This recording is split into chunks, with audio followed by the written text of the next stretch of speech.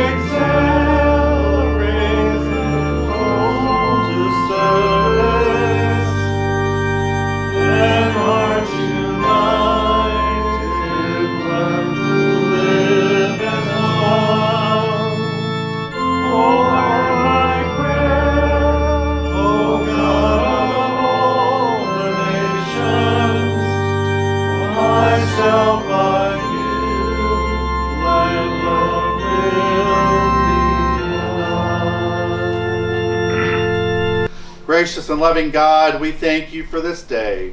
For this is the day that you have made, and we rejoice, and we're glad to be in it. Be with us now on this day, the birth of the nation here of the United States.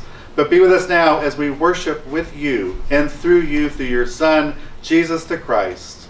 Amen. You may be seated. Good morning and welcome to worship here at Milwaukee Metropolitan Community Church. Those are here in person and those who are worshiping with us online, we welcome you and we're glad that you've taken time out of your day to worship with us online. For those who are here in the sanctuary, a few announcements. As you know, we're still using wristbands to distinguish our comfort levels with one another, and we continue to do that. A reminder just to make sure you deposit them on the way out so we can sanitize them and reuse them in the future.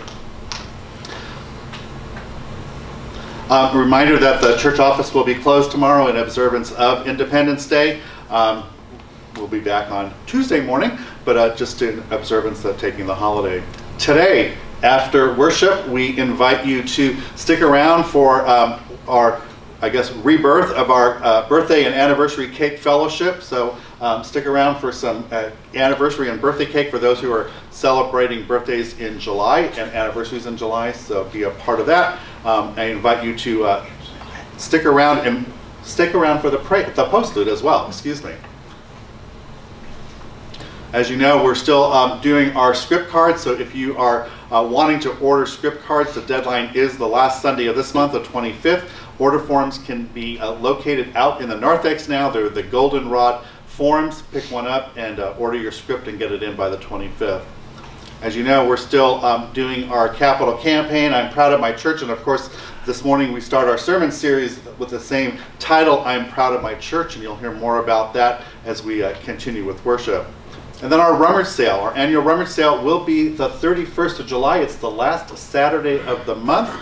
We will be doing it at the home of Britt Saunders. If you have things that you wish to donate for the rummage sale, please see any board member and they will be happy to make arrangements to receive those goods for you. We also will be taking sign-ups for people to work the rummage sale. I believe sign-up sheets will be up starting next week.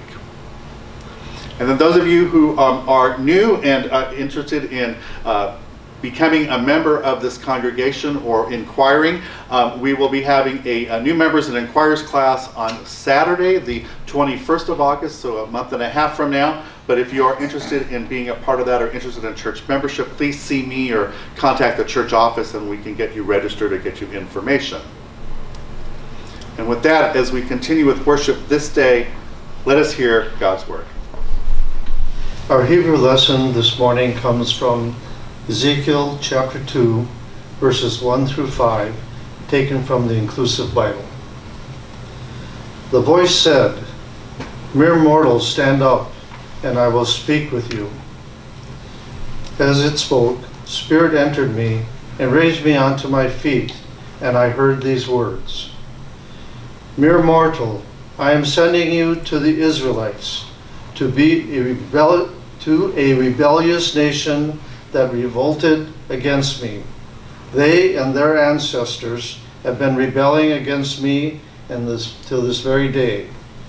The people to whom I send you are defiant and stubborn. You are to say to them, 'Thus says the sovereign Yahweh,' and whether they listen or they don't, for they are a rebellious house, they will know that a prophet has come among them." May God bless the hearing of these words.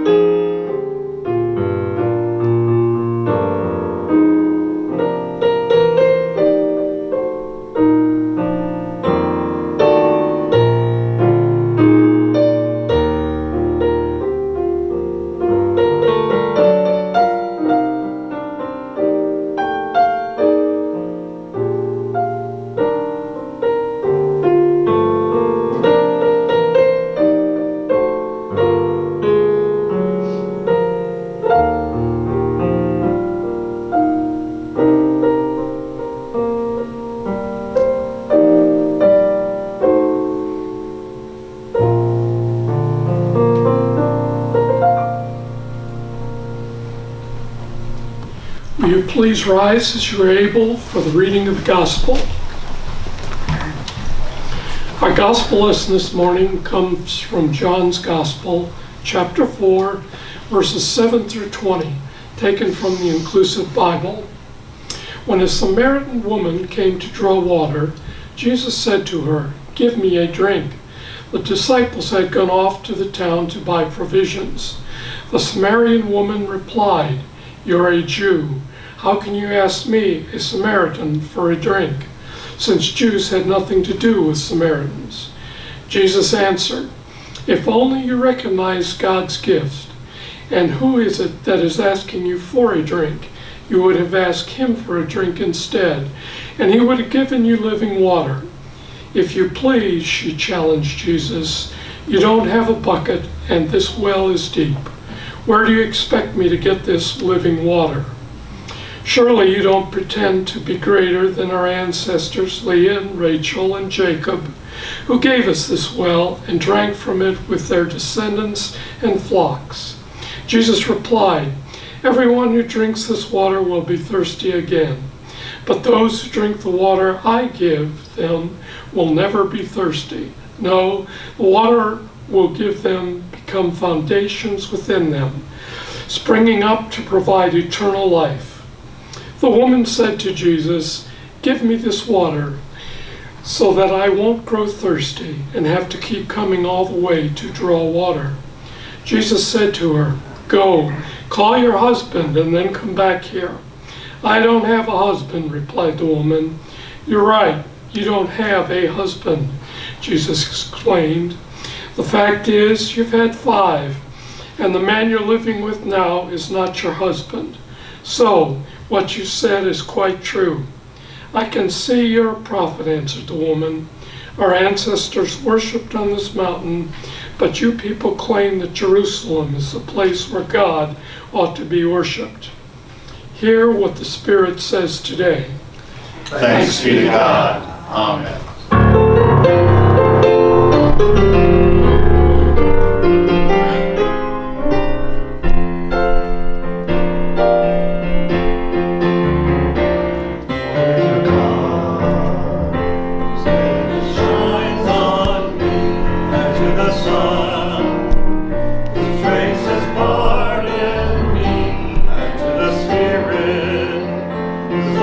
Set me free, as it was in the beginning.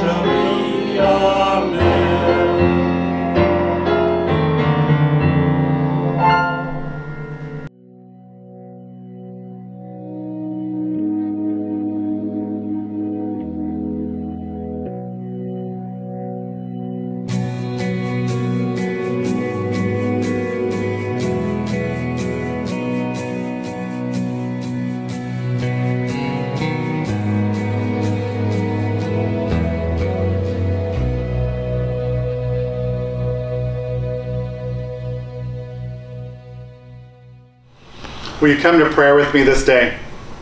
Embracing and loving God of so many names, thank you for bringing us together once again. We thank you for letting us come this day so we can proclaim how proud we are of our church and how through your tender mercies and grace that you allow us to be the church and just be who we are. But be with us now as we share the true spirit of Christ that is within each of us, and let us continue to be that gift to one another and through your grace and guidance. But let us have our hearts open this morning, but even so, let us have our minds open so that we may be the receptors of the words that are about to be spoken. So I ask now that you touch my lips of clay, mold them into the words that need to be spoken on this day, and with the words that come from my mouth, along with the meditations on each and every one of our hearts, let them ever be acceptable to you. In Christ we pray, amen. I think that some folks don't know that you're really allowed to be proud of your church. I mean, seriously, there are people sitting here or watching online who don't have a clue that it's okay to be proud of your church. And it's not only is it okay, but you should be proud of your church because everyone's welcome. Today we launch a new series that we've titled, I Am Proud of My Church. And over the next several weeks, we will engage in why we should be proud of your church. Yes, your church, Milwaukee Metropolitan Community Church. We have also paralleled this sermon series with the current capital campaign that we're doing called, I Am Proud of My Church. One of the biggest questions that I continually ask the board is, how do we as a church welcome people as a church? And over the past years, we have taken a careful look of how we welcome new people to our congregation. And I will say that it's safe to say that we do a pretty darn good job of being hospitable to just about anyone. I can safely say that Jesus was one who was proud of his church and loved his church. And while at the same time, Jesus welcomed everyone into his church. We have a God who has loved and welcomes everyone just as well. It's just that simple. There's a saying that some of our biblical scholars have intermingled with their words, and that is, having hospitality is making space for someone you don't have to make space for. I think that's a great definition, making space for someone you don't have to make space for. And I say to that because that's what God does. This morning our gospel lesson was out of John, and it was a story that starts at the well, where Jesus meets someone and has an encounter. And we are told that Jesus had left Judea and was on his way to Galilee.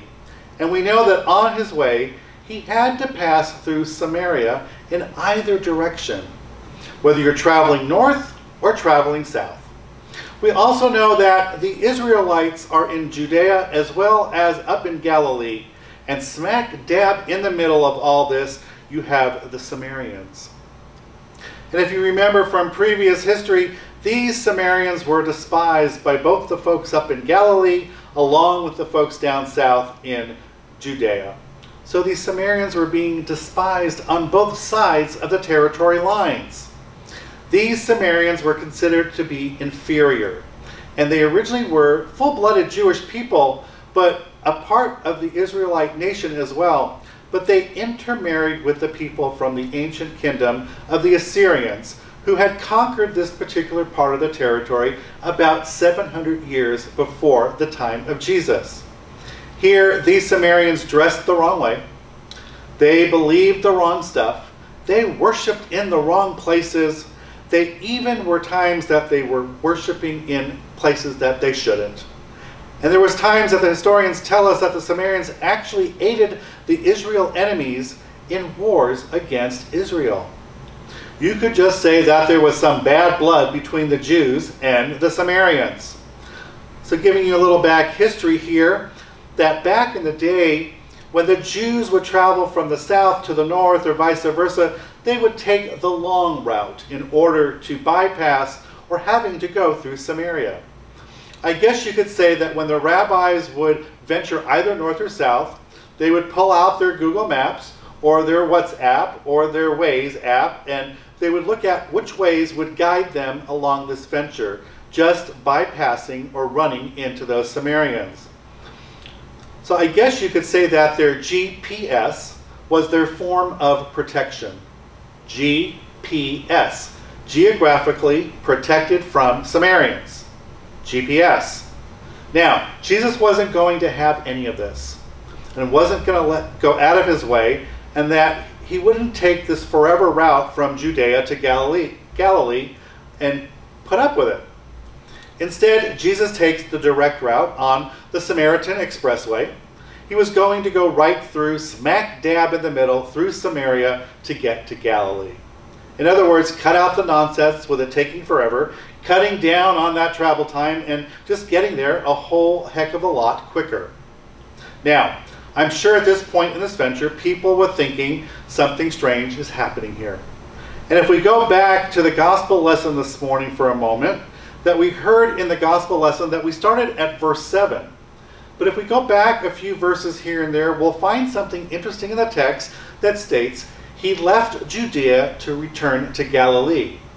This meant that he had to pass through Samaria. I find it interesting that this text says he had to go through Samaria. I think people ask the question, why? And it wasn't necessary geographically because people were avoiding this left and right, and the rest of the Jews would take that long way around. Some of the gospel writers would even say that he was taking it about the will of God and letting it be done. He was actually describing the actions of God, or in this case, Jesus had an appointment in Samaria, while at the same time tackling this weird social dynamic head on, and where people divided are the human race. It was the us versus them scenario. Now, Jesus also divided people up, but what we see is that he divided them into categories. Us versus the soon-to-be us, or us versus the not yet us. You see, Jesus believed that the dominion of God was a place where everyone's welcomed. As Jesus was passing through Samaria, he comes to a well. This well was in the town called Sychar. It was a well that belonged to Jacob. And if you're not sure who Jacob is, he was one of those three primary Israelite patriarchs. We had Abraham and Isaac and Jacob. It was Jacob's 12 sons, of which the 12 tribes of Israel were formed. And Jacob was one of those characters that people just found a bit shady. But at the same time, as Jesus was passing through, he was tired as heck and decided to sit down by this well because he was tired. Now, this isn't one of your Jesus superhero stories. This actually is a story about the tired Jesus. But in this case, God is actually going to use Jesus' tiredness and weariness to set the story. If you check Paul's writings, he puts it like this, that God's power is made perfect in our weakness. So we have Jesus here sitting at the well, because you know they didn't have gay bars and they didn't have the eShalom or the JewishMingle.com. And that day, gathering at the well was where people met other people. And of course, this is going to be one of those stories where individual meets individual, which means you don't have to go any further than the Old Testament in order to see how this all turns out.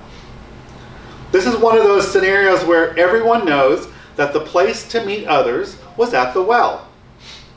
And back in the day, these well stories were actually the boy meets girl, the boy meets boy, and the girl meets girl kind of stories. But this is Jesus. So that's the wrong boy. And we're in Samaria. Well, that's the wrong place. And then all of a sudden, remember now, this is a well story. So then the woman comes, and of course, this is the wrong woman. So here's where we pick up with our story and what we heard in the gospel lesson this morning. It was about noon when a Samaritan woman came to draw water. Now, in that part of the ancient world, and in many parts of the world today, getting water is a daily thing, but very difficult, as well as being difficult yet very menial in its task. But we know from the story that this woman was more than likely getting water for herself, and from this, she probably may have been struggling financially, which means not only is she the wrong ethnicity, and possibly even the wrong religion. So we're told that she comes up about high noon. Now we got to keep in mind that there's something wrong with that part of the story, that it's actually the wrong time of day to draw water. But Jesus said to her anyway, "Give me a drink." So here the Samaritan woman, knowing that Jesus wasn't one of those Samaritans, says to Jesus, "You're a Jew, and I'm a Samaritan woman. How can you ask me, yes me, for a drink?" Remember now, these folks were the best of buddies back in the day, and she's like saying, "Dude, how can you tell me that a Jewish person has the audacity to ask me, a Samaritan woman, for a drink of water?" I mean, this is one of those classic us versus them mentalities. And probably in her mind and in her world, this made sense to her all because not only is she the wrong everything, she's showing up at the wrong time of day. To put the icing on the cake, she was also the wrong gender. You have to remember, this is one of those big deals in the ancient Middle Eastern culture. Men did not talk to women in those days, especially in public places. This was this clear line that it was not welcoming or a welcoming environment, and once again, it was displaying that we versus them mentality. So you have to understand that this was a pivotal time as Jesus is about to tell one of the most famous stories about this guy who got beat up. And there were Jewish priests who came right beside him, who blows right back, and this man, and then this ancient hero of the story, and if you remember that story from back when, it was the individual ending up being the Good Samaritan. These are classic Jesus stories and classic Jesus treating people on the other side. And if they're on the other side, Jesus seemed to love the Samaritans. Jesus ends up having the longest record conversation in the Gospels with this Samaritan woman, and longer than he had with anyone else. This whole story seems to suddenly have this mysterious invitation of this living water conversation that takes this major left turn and turns into a go call your spouse conversation. If you recall, he says, go call your husband.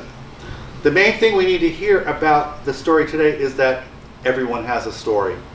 And everyone's story has some messy parts and it has some good parts.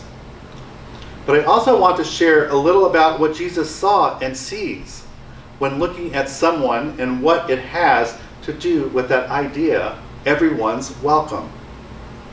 Understand that the disciples at this point looked at this woman and they saw someone who was wrong. They saw someone who was different. But Jesus looked at her and saw somebody that he loved. There's also another Samaritan story within the Gospels that we probably should include as well. It was one day when Jesus was on his way to Jerusalem. And this time he's going in the opposite direction. He's going from the south of Galilee, going from the north of Galilee down to Jerusalem. Got that backwards. And you know that he was taking the Samaritan Expressway once again. He wasn't going to take the long route. But this time he wanted to spend the night in a Samaritan village. But the Samaritans in this particular place weren't going to have it. They didn't welcome Jesus. They weren't rolling out the red carpet or showing him any hospitality. And at the same time, a few of his disciples weren't very happy with him and say to Jesus, why don't you just throw down some fire from heaven and destroy these people? You know they could do that in that day. And here they thought that Jesus would affirm their zealousness, saying, yo, Jesus, we're here, take the stand here, and just go torch the place down, and know that the people who all do this, that it'll just be taken care of. But you know, people who claim to follow Jesus more than likely have thought similar things for centuries. But when things like this happen, Jesus would turn to his followers and rebuke them and correct them. And I'm sure he probably looked into the sky and said and muttered, really now? Are you kidding me, God? These are the people you want me to change the world with? Jesus had to actually protect these Samaritans from his followers. But chew on this for a moment. Being right puts me on the opposite side of people I disagree with. But love puts me on the same side as people I disagree with as well. Kind of powerful. Love brings people together, but being right polarizes. Jesus always looks at the people with love, and because, as we heard earlier, everyone has a story. And everyone's story has its messy parts. But instead, running from the people, Jesus ran to the people. Do you remember the definition of hospitality that I shared a little earlier? Hospitality is making space for someone you don't have to make space for. We are a church that is not the them versus us kind of church. We are not a church that puts the line down through the middle of the room and says, okay, you people stand over here and you people stand over there. But we are the church that is loving, a church that was started for people who were marginalized, who were oppressed, who were not welcomed anywhere else in society. We are the church that says, I am proud of my church because everyone is welcomed here. You are welcomed here, and you are welcomed here, and you are welcomed here. And as Upper says, you get a car, and you get a car, and everybody gets the car. You are all welcomed in this place. And you know that not everyone knows that until someone invites them, right? So I challenge you this week.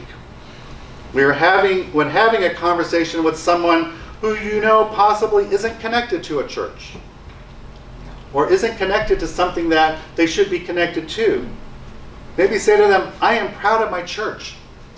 I am proud of Milwaukee Metropolitan Community Church because you should come to church with me someday. You may be taking or talking to someone that you discover in this new era that is looking. You have that inkling that they might be looking for a faith community because they've been separated and so far apart. Especially as we come out of this COVID scenario, so many people have been turning to their faith. So why not invite them to come to church with you? As we all know, we are celebrating 50 vibrant, inclusive, progressive years of being this community of faith. And a community of faith that has always proclaimed that we are proud of our church. Everyone is welcomed in this place. So you're going to hear over the next how many months about coming and join the celebration. Coming and being proud of this church, of who we are and what we do and how we do it out into the world. Stand up and be proud of who you are, but be proud of your church at the same time. So I bring blessings to each of you this morning, Milwaukee Metropolitan Community Church. You are welcomed in this place. Amen. We come to time of offering. If you haven't already filled out your green Keeping in Touch card and any prayer requests, you can do that while I'm talking. Put it in the basket or give it to any board member if you don't get it done before the baskets come around. So there's lots of ways to be proud of your church, but we also have to support our church, and we do that through our tithing. So whether it's something you put in the basket every Sunday, or you mail yours in, or you go to PayPal or the website to do it, or you monthly give, all of those things are very much appreciated, and we, as always, promise to put it to good use. There's lots of other ways. I said this last Sunday, I'm going to keep saying it, that you can give to your church besides just monetarily. So whether you would like to be a greeter in the morning on Sundays, whether you would like to help with coffee hour or clean up after coffee hour or just straighten up the church after service, there's all sorts of ways that you can give of your talents. The rummage sale that's coming up is obviously very important, and we're going to need help with that, of people sitting at the table and taking money and help setting it up. So whatever you can do with that. And there's lots of other ways that you'll hear as we prepare for our anniversary and other things. So I don't want you thinking that we just want your money. Obviously we do, in order to pay the bills. Okay, but we want your talents as well. So Pastor has sent out your giving statements this week, so you should be receiving those in the mail. If you don't see them, obviously it's a holiday, but if you don't see them by next Sunday, please let Pastor or one of the board members know, and we'll reprint it for you.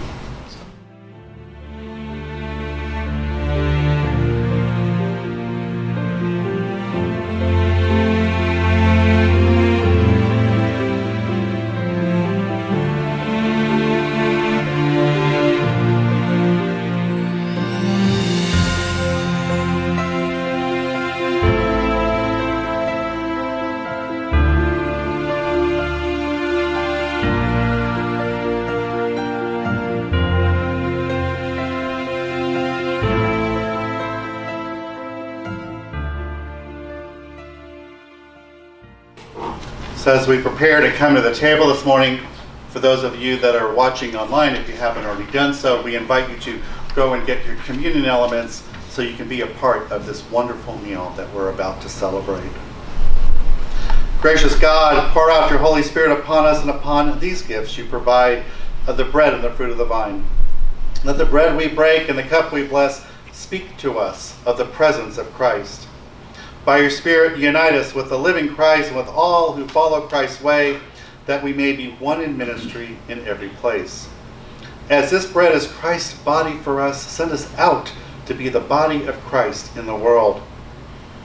We know it was in that moment in the upper room on that night that Jesus was to be taken from us. As he gathered with his disciples, he took the bread at the end of the meal, blessed it and broke it, and gave thanks and said to them to take and to eat.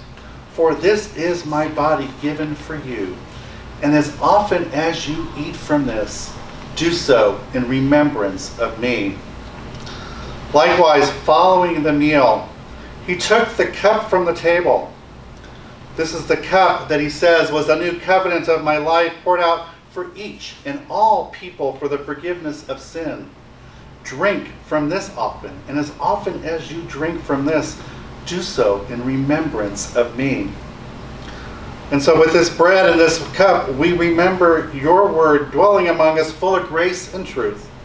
We remember our new birth in Christ's death and resurrection, and offer ourselves in praise and thanksgiving as a holy and living sacrifice in union with Christ's offering for us. Will you please pray with me? So now in this place where we have heard your promises among these people in whom we have seen the Christ, pour your Spirit upon these gifts of your table. The broken bread of life is all we need of hope fulfilled.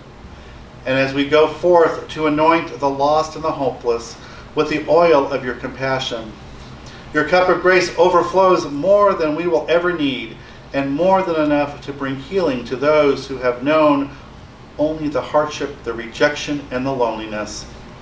And when at the end of all time we discover that who you have led us to be, and who had led us all along the way and brought us to the table in glory, we will join our voices singing our praises to you, God in community, holy in one. Amen.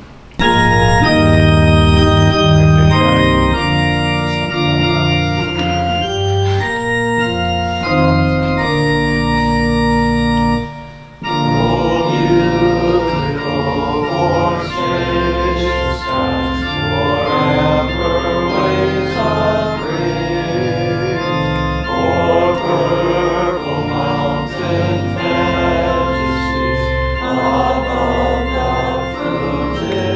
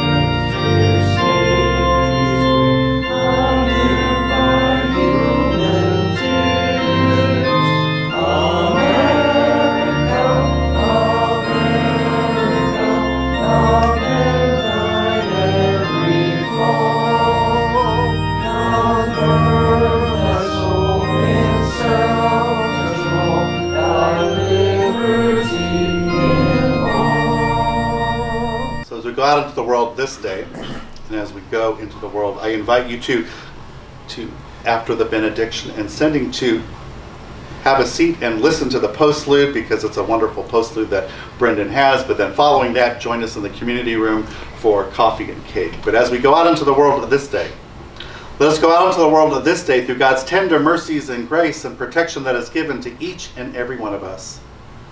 And let us go out into the world knowing that we are proud of who we are.